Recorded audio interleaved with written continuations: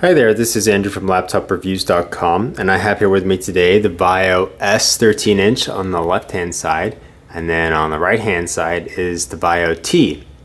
Now these are very similar laptops, they're both 13-inch screens.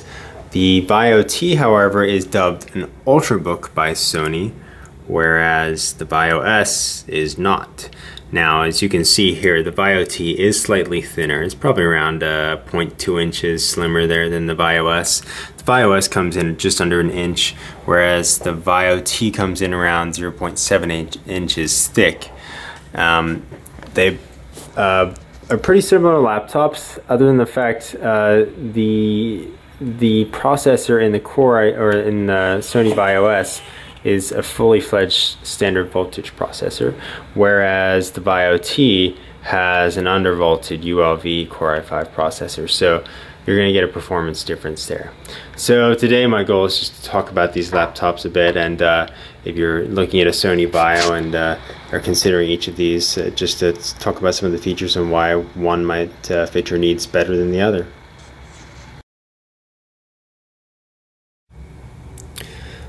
Let's check out the screens on both of these laptops. Both of them have a 13-inch screen, as I already mentioned. The VAIO S that I have is a 1366 by 768 resolution. Same deal with the VAIO T. You can, however, upgrade to a 1600 by 900 resolution on the VAIO S. That's in the premium model.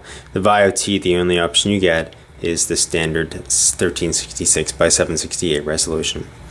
As far as viewing angles go on these models, if I push the screens back, you'll see that the colors kind of distort once you push back the screen, and I would say that they're really about equivalent as far as the quality there. They both distort to the same degree, so you're not getting a high quality IPS panel like you would see in the ThinkPad X230 that has an IPS screen, or more commonly known, the Apple iPad.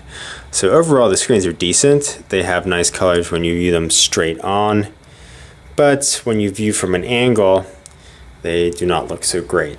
And the brightness is about equal on each of these laptops. The VAIO T might be a little oversaturated, I would say, but it's a little hard to tell just without a colorimeter, or the fact that we're in a dark room here, so it would be a little bit enhanced in that sense.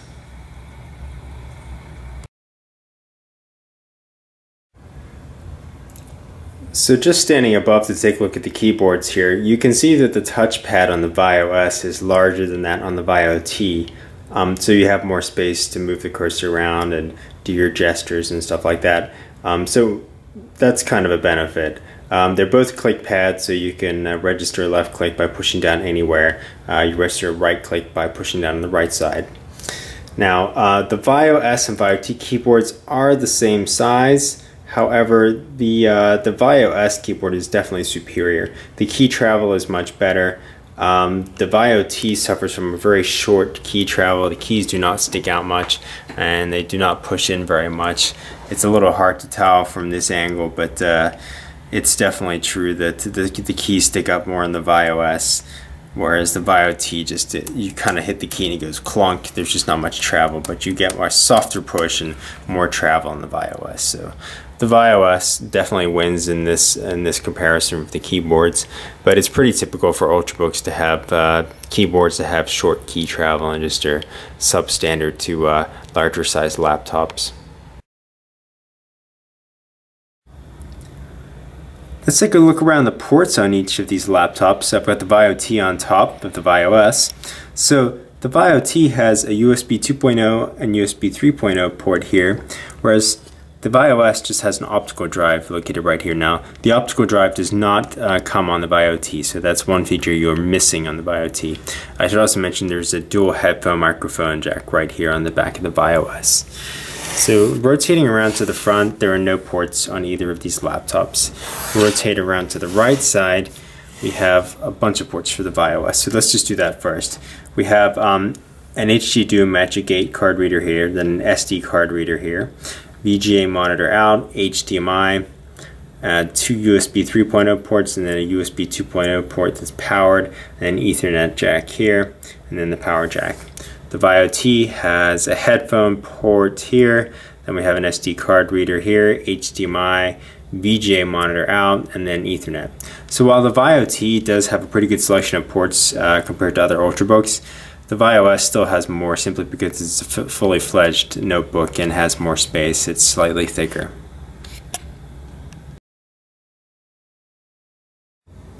So one important feature to compare of the VAIO T and VAIO S is just the weight, since the VAIO T claims to be an Ultrabook and should therefore be light, well, lighter. So let's put the VAIO T to the scale. So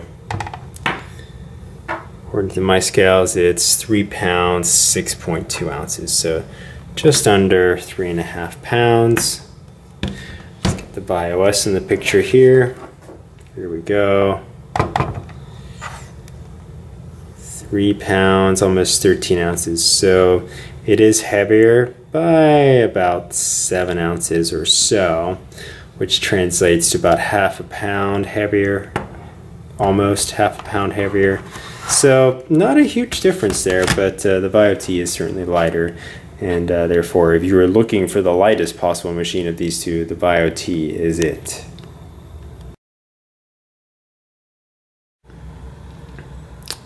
Let's just look at the design a little of each of these laptops from Sony. So the VAIO S is black. The VAIO T is silver color we have here. It's got a brushed metal finish, whereas the VAIO S is just sort of this matte black here. Now, they're both made of metal, but the VAIO S is made of magnesium alloy, so it's great for durability. Whereas the VAIO T is made of an aluminum metal finish, so we look inside here, it'll even tell you that, aluminum. So the aluminum is slightly lighter than the magnesium, but I would say that the VAIO S does feel a little more solid than the VAIO T. Now, they're both very solid. I mean, there's no flex to either of these, and you'll see I'm trying to push it in here. There's just really no give. So I wouldn't be afraid to take either of these in my backpack and tote it around, and maybe as a travel laptop as a businessman. They're not going to break on you. They're very firmly built. Another design features to mention, worth mentioning, is that there is a backlit keyboard in the VAIO S. The VAIO T I have does not have that, but it is a feature that you can get. So I just find that the backlit keyboard not only makes things more usable, but also is kind of a cool looking feature as well.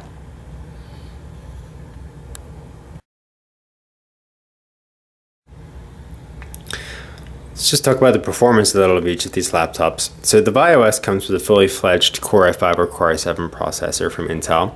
The VAIO T, meanwhile, comes with an ULV VAIO S, or ULV Core i5 processor from Intel. So that means it's going to be slightly slower just because it's undervolted. So just to see how that would affect things, according to Windows Experience Index, the processor gets a 6.9 rating on this VAIO T. So that's Core i5 processor I have in here. It's 1.7 gigahertz. Whereas on the VAIO S, the Core i5 I had gets a 7.1 rating. So just a little faster there as far as rating performance.